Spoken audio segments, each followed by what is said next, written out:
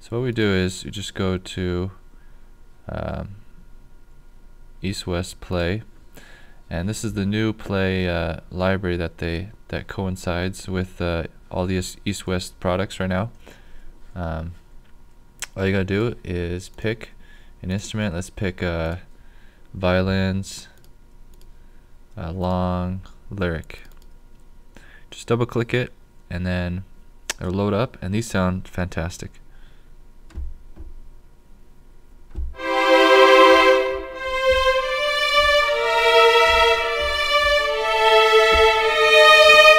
Now you have all kinds of different articulations. You have Q leg, that's legato. That means that it connects the notes very well. Run simulator, that will allow you to do notes a lot faster. Expression, on the short range you have collegno, you have marcato, quick up down, marcato for the bowing, spiccato. You have all kinds of things. Effects, this is all nothing but effects. So take a look. There are so many great instruments here to choose from, and so many great articulations. They're very, very, very realistic. Now over here is the mod wheel using the DXF. Now I mentioned in my earlier tutorial that the two basic things you want to think about in order to sound very realistic are the volume and the timbre, especially with slower sounding instruments, like when strings play slow. When they swell, they affect their volume and they affect their timbre. Now the great thing about this is that I'm gonna just load up this one, plus press replace. Great thing about this is that it does both. It affects both things at the same time. Some libraries you have to do them separately with expression and volume on separately, but this affects both at the same time and affects it with the mod wheel. So I press down a note and just press the mod wheel, and this is what happens.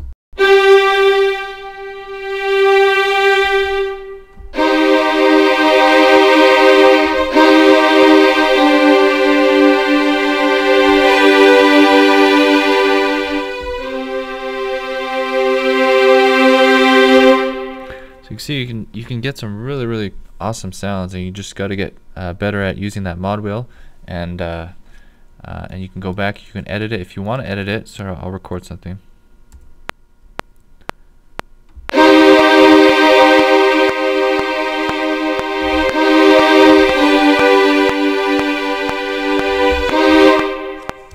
Okay, if I go in the piano roll, it's in the hyperdraw, and it is under the modulation menu. So just go there, and then you can click all the things that we use. You know, a pencil tool you can use to change it up. So that's the DXF. Over here are called key switches. Now key switches are amazing. Let me load up the master here. Normally when you have, for example, first violins are going to play all kinds of different articulations through a song.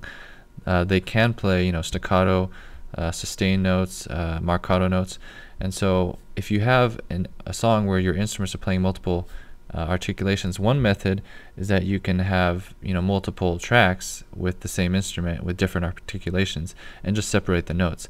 I'm working on some ballets for the library right now, and I import the finale files into Logic, and that's what I've been doing for a while.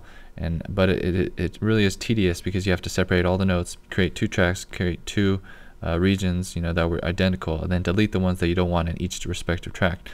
A faster method and a little bit easier is to create these key switch instruments. What it does is you have the normal instrument, but you also have all these blue notes are your key switches, and so it'll switch between sustained or all the articulations that it has.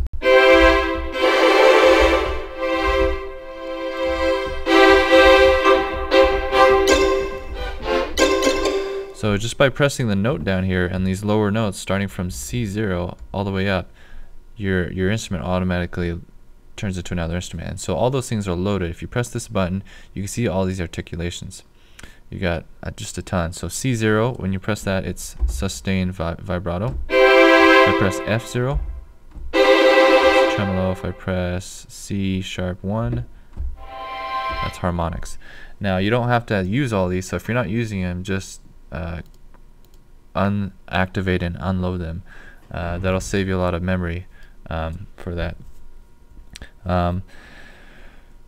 Now let me show you how to upload a Finale file, just in case you would like to.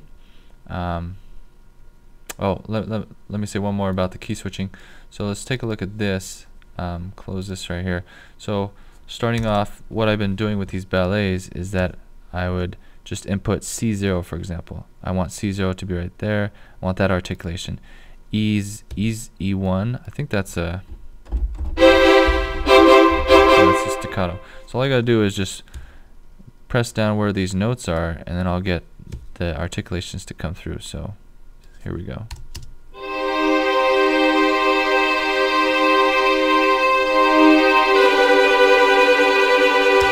So you can either record it and play the key switches at the same time and record it, or you can play the whole thing and you go in afterwards and pencil in these key switches and it'll play magnificently.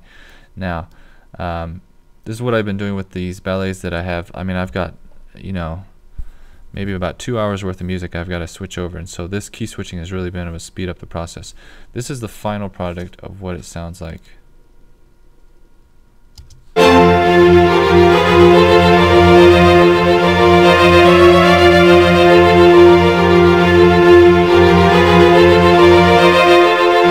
So not too bad. Now, if you want to import Finale files into Logic, all you gotta do is open up the Finale file, go up to File, Save As, and then save it where you want it, and put it as a standard MIDI file. That will allow it, and then save it. That will allow it to be turned into, to be imported into Logic. Then after you're done with that, it'll turn into this file. Go to Logic and go to Import and find the file. See, it's Julian Act 4, this file. Notice that the other MIDI file is not, you can't upload it, so it has to be a standard MIDI file. Open that, and then it will start importing all these notes. Now, sometimes it doesn't import them the way you kind of want it, which is why I want to talk about that a little bit. Now, the great thing is that it does import the notes, but sometimes the notes, for example, there's only 3 string notes here. The bass and the cello are usually on they're the same notes but just an octave apart, so I can fix that easy. I can just duplicate it and change the octaves. Sometimes with the viola or the violin, the second violins and the viola are on the same track, so it's kind of tedious. I have to go through and duplicate them, then separate them by deleting the ones that are not on those respective tracks. And sometimes it'll be the first violin here that's actually just first violin notes. So that's kind of a pain. Sometimes it's not always like that, but it's kind of nice that you have all the notes here. So when you're importing things into Finale, first thing you want to do is, so when I play, you want to upload the play instruments, the really nice instruments. When I just play it as is, this is what you get. You get some weird instruments from GarageBand and EXS24 that aren't even right half the time. So first of all, first thing you want to do is load up the play instruments that sound really great. Second thing you want to do is you want to correct the extreme velocities. Now this one is, you don't see it as much in this one, but a lot of the times, for example, when you have accents in Finale or when you have forte in Finale, it interprets it and it exaggerates it, and it will give you red velocities or orange velocities, and usually those are too high of velocities. This looks, just from looking at it, I'm guessing that these yellows should actually be green. It's just too high velocities, and some of these blue ones maybe should be up a little bit higher.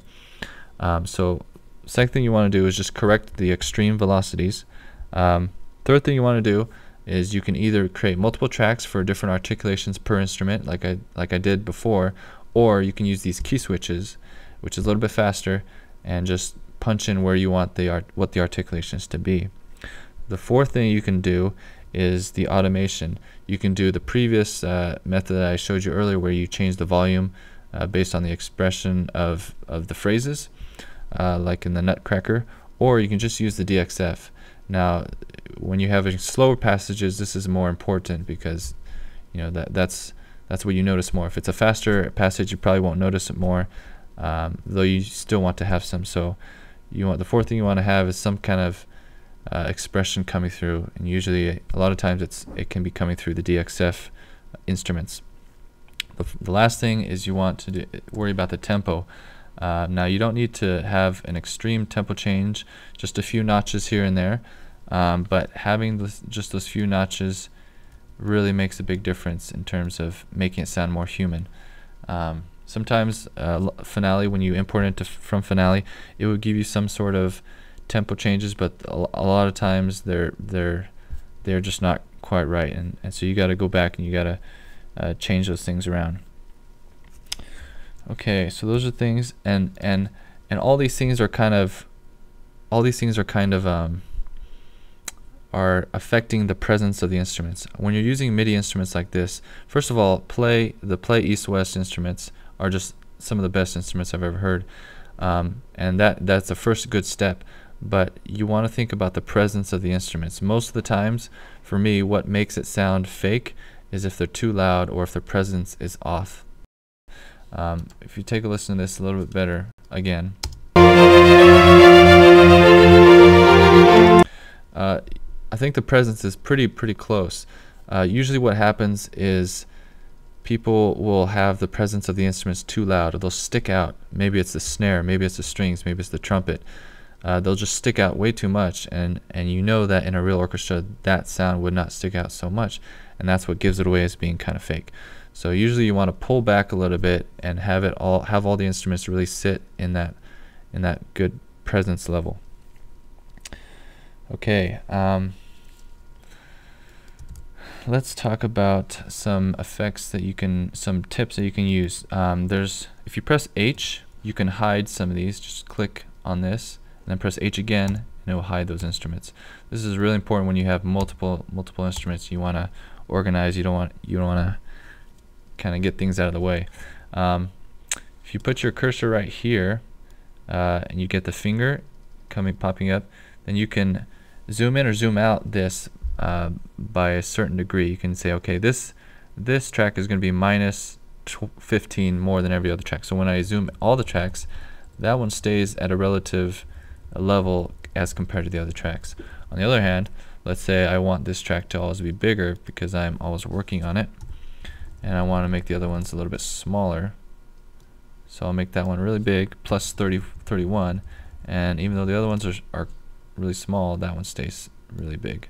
Or you can do multiple ones, and it's not the zoom. If you press Z, that'll zoom one track, but this way we'll just keep those whichever ones you want it to be zoomed, and it won't change as you're moving up and down the tracks.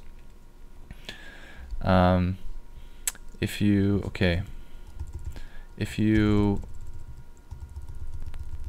go over here, click on this arrow, you can change the icon. Double click that, and you can say, oh, I want that to be this, or I want it to be this.